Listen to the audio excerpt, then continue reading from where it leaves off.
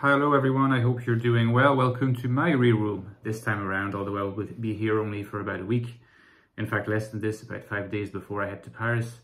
But in the meantime, Humphrey's here, and we're going to be talking about the TI code, or rather I should say maybe the absence of code. Following my series on the INFJ consciousness, trying to explore more by the idea that, the various functions of the INFJ tend to bring forward in some cases a codification of experience, which is necessary to a degree, and therefore whose complete absence could be dangerous, but whose excess could also be detrimental. And I want to continue with exploring the lower functions in their stack, and hopefully we'll be saying some interesting things about TI today.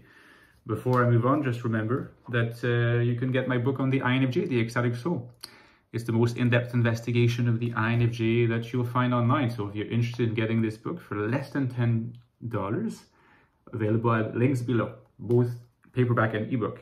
Get a hold of this if you haven't got it yet. Have a look at the reviews. More fictional work. The Infinite Castle has been good to people purchasing it recently, which is great. So if you're into existentialism, Dostoevsky, Kafka, Camus, and that kind of stuff, modernism as well.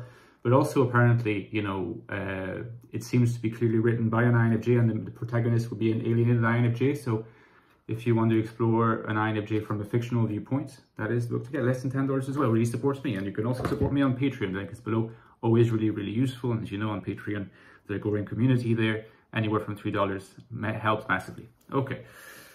So what can we say about the TI code? If we are at a stage where we've already indicated that there's a tendency among INFJs to codify their NI, so the insights of their prescience. There's a tendency in collaboration with this to codify their FE judgments and FE morals. We've also mentioned how, on the one hand, it is important to be able to codify to a degree, because otherwise our judgments would be formless and completely susceptible to influence by others. We do want to have our own operative framework that we develop for ourselves. However, the more we codify, the more we take the risk of becoming rigid.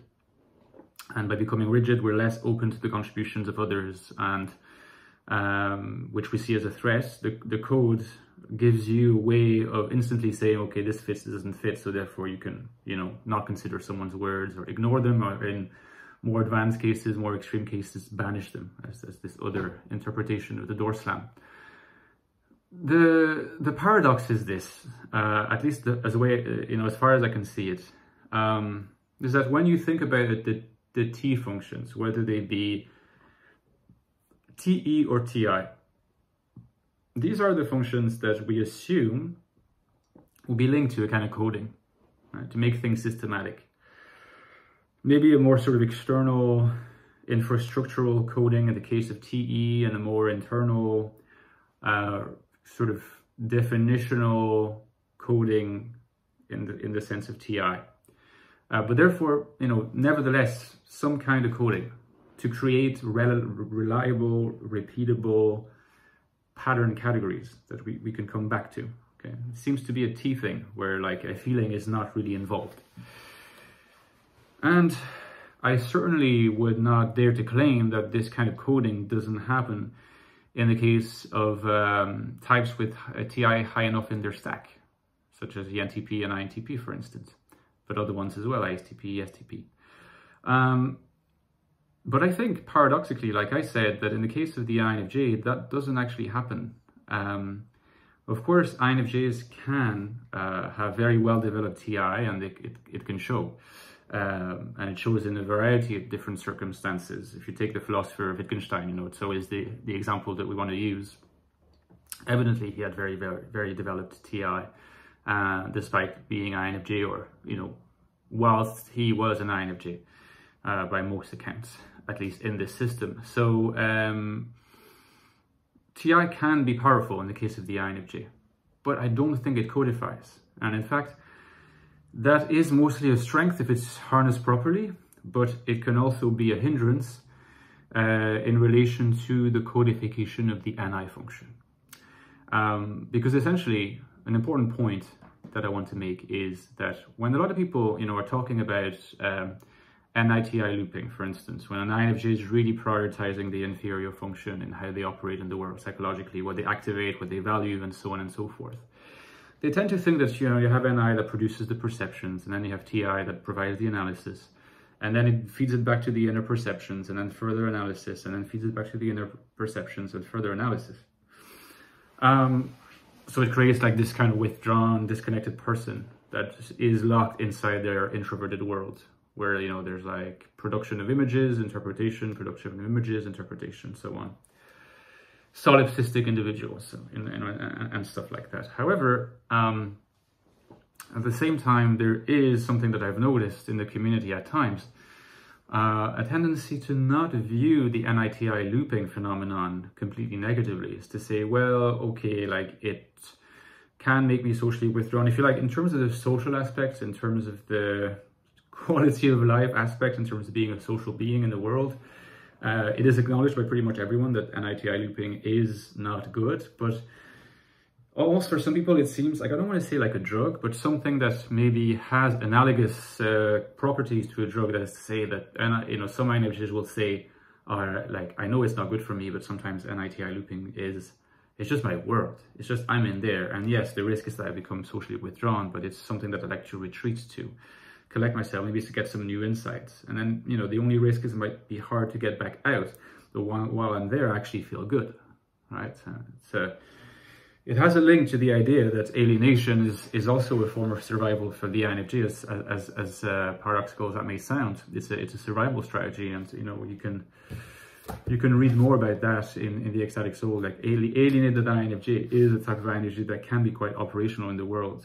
Although I don't think it's the ideal type. It certainly is the case.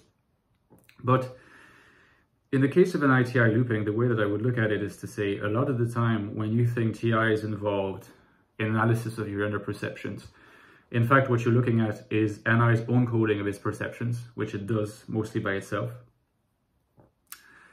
and leaving TI in a situation where it actually is depleted. It doesn't actually enjoy full and analytical capacity, and is more so there to just validate whatever form of coding NI is doing. In other words, it's presented with something that is already structured into a kind of code, and tertiary TI looping is kind of subservient to NI. This is something that needs to be understood, is that if you're going to loop your first and third functions, the dominant function is obviously going to be the dominant one, and the one that is going to assert its will, if you like, if I can put it this way, over the tertiary function. And so TI is kind of the handmaid of NI in this case. And the problem with that is that when TI is in the position of being the handmaid of NI, well, it's not actually given the means to do what TI does best. And what TI does best is to take things completely neutrally, not signify in the first place any particular allegiances, and, deliver its verdicts impartially as possible. The problem is when NI is dominant, TI is actually sort of biased and skewed in some way, and is almost programmed to confirm whatever coding NI does, which is why when you encounter some of these, like, sometimes smart but rigid INFJs, well, yeah, often they do loop NI and TI, and you can see that live, you can see that in action, but you'll notice that they don't actually question too much of what they're about. If not, they would not be so rigid. But if the function of TI is to question and analyze and make more rigorous, of course, some of their NI insights, some of their NI propositions would be called into question and would stand in need of further, either further verification or further delineation, clarification. But somehow, no, everything, the NI coding seems to be complete, and the INFJ is convinced that this is fine, And then here we brought back to the simple reality that TI is ultimately a function of judgment, and that it works in pair with FE. So you get to the paradoxical situation where for TI to be at its most blossoming, For TI to have its fullest potential actuated for an INFJ, you really need to engage FE. It goes together.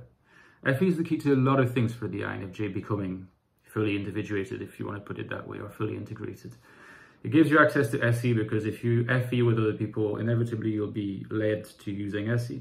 But it also allows you to sharpen your TI by not restricting it to being the handmaiden of NI and its demands on getting its coding confirmed.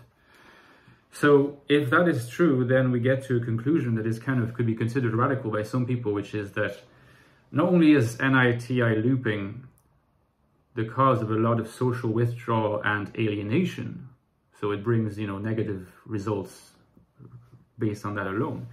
But on top of that, the insights for NI that it facilitates are actually not even that great. And the insights of NI would be better, richer, more nuanced and layered and more productive and fertile if FE was heavily engaged. Because NI-TI looping is a kind of, it runs on like, it's kind of a wheel turning in the mud, it doesn't really do anything. And crucially, NI is not provided with the essential real questioning of TI that it ought to have if TI was not just recruited to confirm whatever NI is saying. I've observed that so much with people who NI-TI loop that I really think at this stage, something that ultimately really just seems to make sense. It's like, of course, FE should be engaged as much as possible. Of course, that's the healthiest way to approach for an INFJ. FE is your auxiliary function. So you're not going to get away from using FE if you do want to be a complete INFJ, a full INFJ in this sense, including an INFJ that has really solid, profound NI insights. There's no way around it. So in some sense, TI isn't a coding function. It's not a coding function for the INFJ in any case. When it's made subservient to NI in NI-TI looping, but even when FE is involved, TI doesn't really code in the case of the INFJ. TI has a lot of flexibility, which is why it's always such a shame when it's not given the means to express itself when someone is looping a lot.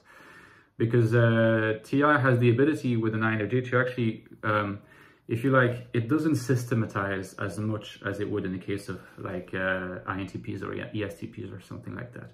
It doesn't systematize as much. It's much more flexible to certain situations as provided with either the insights of inner perceptions, NI, or, more external insights coming from FE and SE. Which usually means that logicians who are INFJ tend to be quite heterodox and original. Philosophers who are INFJs tend to use TI in a way that always is seeking like new ways of looking at things. Whereas you might think that if TI was so coded and so dominant and was always insisting on systematizing everything from the very start, this would probably, if you like, it probably would deaden the potential of coming across with wildly original ideas. But the flexibility of the INFJ's TI function allows the INFJ to not necessarily be the most systematic philosopher ever, like you will never find an INFJ who's that systematic, but to come up with really creative insights that are informed by TI just enough that it's clarified and it sees things that, deserve to be looked at, but it doesn't always order it. You need to be completely dry and systematic, There's that flexibility. But for that full potential to be exploited, FE needs to be engaged and SE as well. So let me know in the comment what you thought about this video about TI coding or non-coding. And I look forward to your thoughts. Hopefully that wasn't too abstract or theoretical, because I know these videos are a little bit. And I will see you very soon, guys. All right, take care. Don't forget you can support me on Patreon. Bye-bye.